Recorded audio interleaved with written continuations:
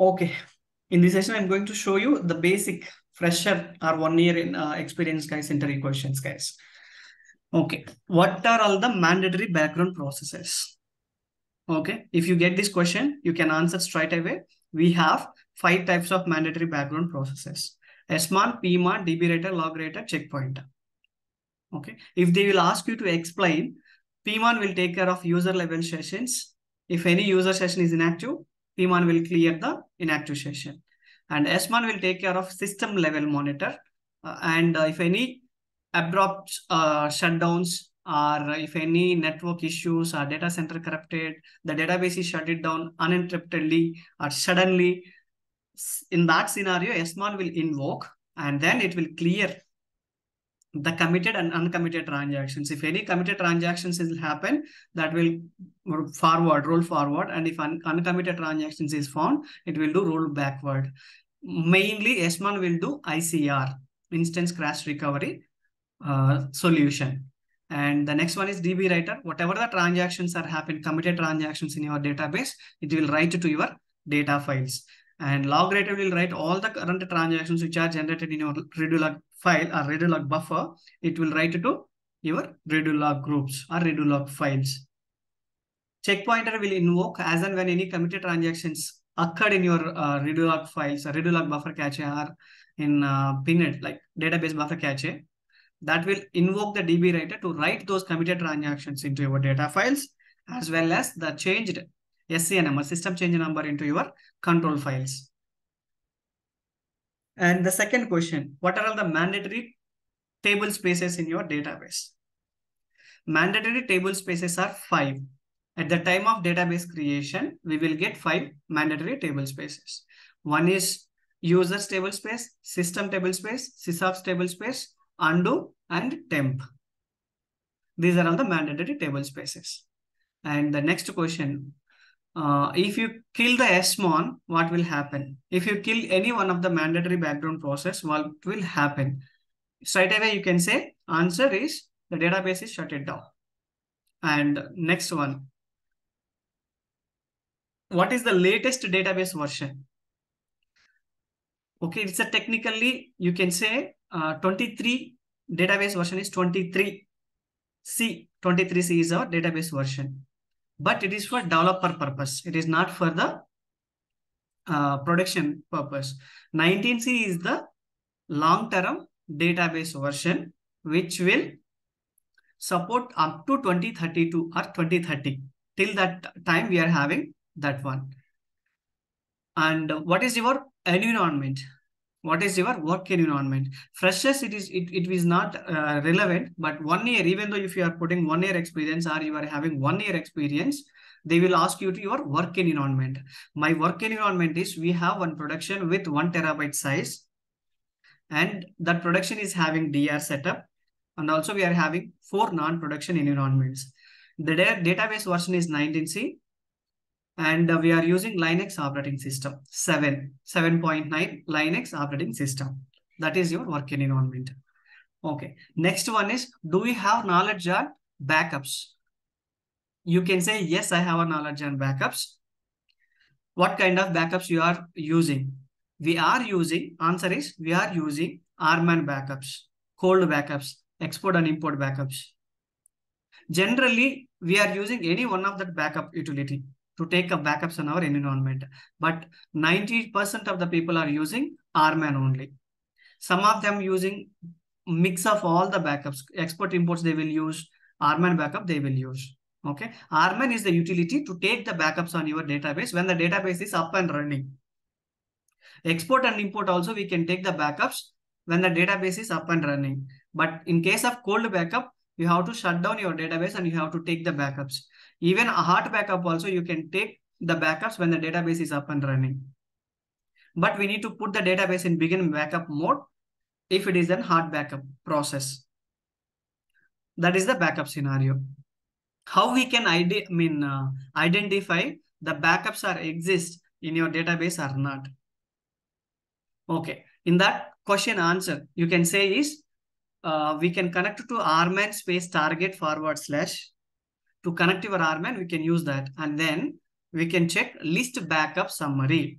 list space backup space summary semicolon. This command will show you backups are completed. Whatever the backups we took, that will show you the summary. Okay. And do we have an idea on data guard? What is the use of data guard? Okay. For that, you can answer data guard is for disaster recovery purpose. If my primary database is not available, my primary database is corrupted, my primary database data center is collapsed or some other issues happen. Immediately, I need similar kind of database in other location. For that setup, we call it as data guard setup. Another database, we call it as a standby. Okay, we need to configure our primary database and the standby database. We need to make it archives are shipping from primary to standby every second. With each and every transaction should be, whatever the transactions happen on your primary, that should move to your standby database. Okay, suppose it is my primary and it is my standby. Both database versions should be same. Both operating systems should be same. DB versions same. OS versions same. And we need to put the synchronization. It's a standby. It's a primary.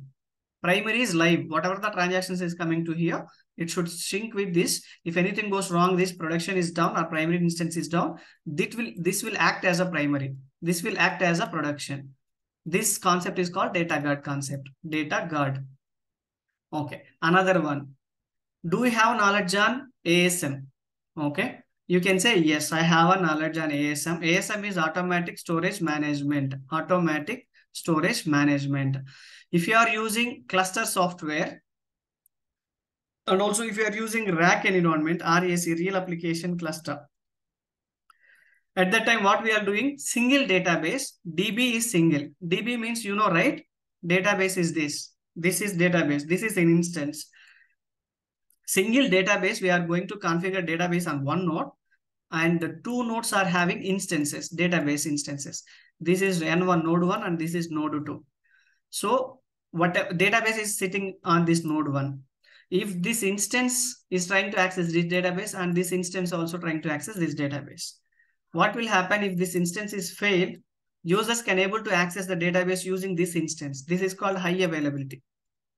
High availability. Okay. In that scenario, the storage, ASM is storage file system, right? Storage management file system. This ASM instance will store this storage, whatever the data we are having, that is we are storing on ASM file system. So ASM file system is shared file system, shared storage file system, shared storage file system. If you are using multiple nodes also, same storage we can access from here, we can access from here, and we can access from this node also. If you are using 10 nodes also, we can access the shared storage, one database, 10 instances. One database, 10 instances. Each instance are configured on different servers. But database is only one instance, one time, one place we configure. This place we have shared with all the instances, all the servers. Okay, that is the ASM file system. Okay, if you want to add a data into, we stored data in ASM is disk groups, in the form of disk groups. Each disk group, we are going to add disks, individual disk. Disk is a small part of your disk group. We are going to add this disk to disk group. The storage only. Disk means storage only. Disk group also holding multiple disks, and also it holds all your data files, control files, parameter files, everything it will store in your disk groups. Okay. This is the ASM one. How we are going to add a disk to disk group? How we are going to add a disk to disk group? You can use alter command, or else you can use ASM CA command. ASM CA command also we can use. How we are going to use? Even if we don't have ASM here, I'm just showing. Okay. If it is a grid is there, then only we can use this ASM CA command. We have a rack environment there, we can able to use this ASM CA. That is one thing. And some interviewers will ask you what kind of file system you are using. We are using local file system. Local file system for our database. If you are using ASM, you can say ASM file system for storage. in our lab, we are using local file system. Local file system means we are storing everything in our mount points. CD U01 is our mount point where we are going to install our database and our database storage. Also, we are storing on our local file. This is called local file system. But in case of ASM, it will start with ASM. ASM symbol is this. Plus symbol will be there. It will say that it is a different like ASM instance. Okay, that is okay. And if they will ask you, do you have an experience on installation? You can say yes. I have done the 19C installation. I have done the 12C installation on Linux machine. Linux OEL 7.9. OEL means Oracle Enterprise Linux 7.9. I have installed Oracle 19C database. If they will ask you to explain the installation steps, you can explain the scenario according to that. Okay. Backups is completed and okay. Next one is important. They will ask you basic questions on user management. How you are going to create a user in database. You can say straight away, create user, username, identified by password. Password. This is the password. Is identified is a keyword. How create user is the command. Create user. It's a command. And then you can give the username is demo. Is a username. And for this username, we want to put the password is identified by. And then password. In this way, if you simply, how we are going to grant this user privileges, grant, select comma, insert comma, delete on object name, emp dot username. In this way also we can give, otherwise grant connect comma resource is the minimum privilege to any user account, any users. Grant connect comma resource. I'll type it here, it is better. Grant connect comma resource username. So if this user, if you are providing the grant means this user can able to connect to your database session. And then they cannot do anything. We haven't granted any select privilege, update privilege, any other privileges. They just connected to the database. That's it. They cannot do anything. For that, if they want to do, we have to give select privilege also. If they want to give DBA admin privilege, we can give DBA, grant a DBA to username. This is the way. And how we can find the database files. Where is your data files or exist? How we can find out? By using SQL plus as is DBA. Select star from DBA underscore data underscore files. These are my data files. Okay. My data files are present in this location. These are all my data files. Okay. How you can find where is your redo log file? Select a start from $log file. These are my redo log files. Okay. As part of this architecture, these are my data files. DB underscore data underscore files view. By using that, we can able to see this. And these are my redo log files. By using $log file. Okay. $log file, I can able to see my redo log files. How you can find your control files? Control files.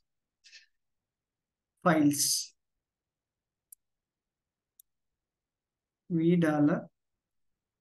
$control file.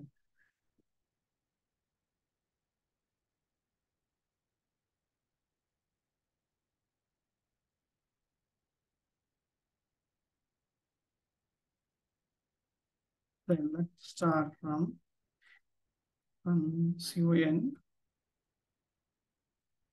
control file. Okay. These are my control file location. Okay, in your database, we have seen all our data files, control files, and online redo log files. Online redo logs files for storing the current transactions. As and when instance recovery is required, we can use these things. Control files are crucial files in your database. It will hold all the current transactions, committed transaction, SCN numbers, where is your data files are located, where is your redo log files are located, what is your database name, when the database is created, all this crucial information stored in your control file. If control file is lost, we cannot able to start your database. We cannot able to start your database itself, mount. We cannot mount the database. So control files are crucial. Data files are storing original data. Whatever the original data in your database, the original data will store in your data files. Redo log files, as I said, right? All the log current transactions, if these redo log files are not there, we cannot able to restore it, but we can start our database, but it will require the recovery scenario. Okay, we can mount the database, but we cannot open it. We have to restore it. Whatever the data file or control file, redo log files are missed, we cannot open the database. We have to restore those and then we can do open the database. Restore and recovery should be performed. Archive logs are backups of your online redo log files. That is one question they will ask. How to add a data file to your table space? Alter database, add data file number you can able to mention. Let me give that query. Alter database, alter table space. Okay.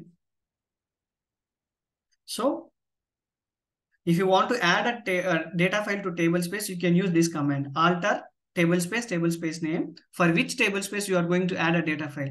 Add data file name you can mention. If we are having how many data files on system, according to that number of data files you can see. As of now, we are having one number system data files. You can give one more, number 2 you can give. Next time if you want to add, number 3 you can give. Next time if you want to add, you can give system 03. Don't give the same number. You have to increase the number. First we have to check what number we are having, how many numbers of data files we are having. Change the number to new and then give it. That's it. If you want to modify or rename or resize, you can use alter database command. Okay. Alter database command, we can rename or resize the data files. That is fine, guys. These questions are more than enough for basic L1 DBA jobs.